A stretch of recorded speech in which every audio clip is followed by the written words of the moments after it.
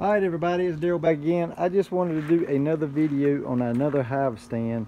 It's like the other one, but it's a little bit narrower, and I'm liking this one a whole lot better.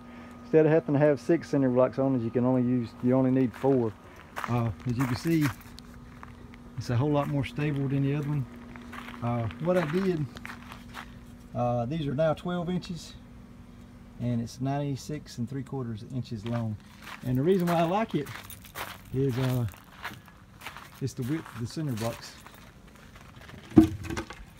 So no need to do a whole bunch of extra stuff on it. And as you can see, the hive stand hangs off on both, or the hive will hang off on both sides, but that doesn't matter. When I built the other one, I was trying to build it the width of the hive, not thinking about the stability and everything else on it. So this is going to be a whole lot better setup. If I was going to build them again, this is what I would build.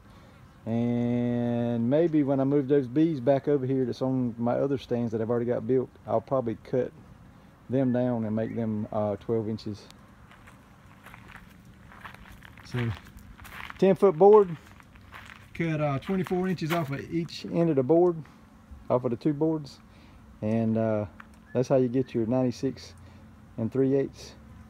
And out of 2 10-foot 2x4s, you can make this hive stand. You could fit 5 hives on here if you need to. It's very sweet. I think those 2x4s are about $3.50 a piece. So for around $7 and the boards, you can build this hive stand. Of course, you got to buy the screws.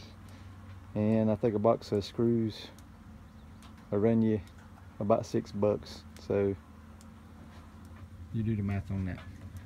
Cheap, cheap, cheap. So hope you're enjoying the videos. If you're not a subscriber, please subscribe. Only take a second, hit that little button. That way you get all the updates on all the videos and stuff. If you got any questions, please leave them in the comments. And as always, we'll see you on the next one.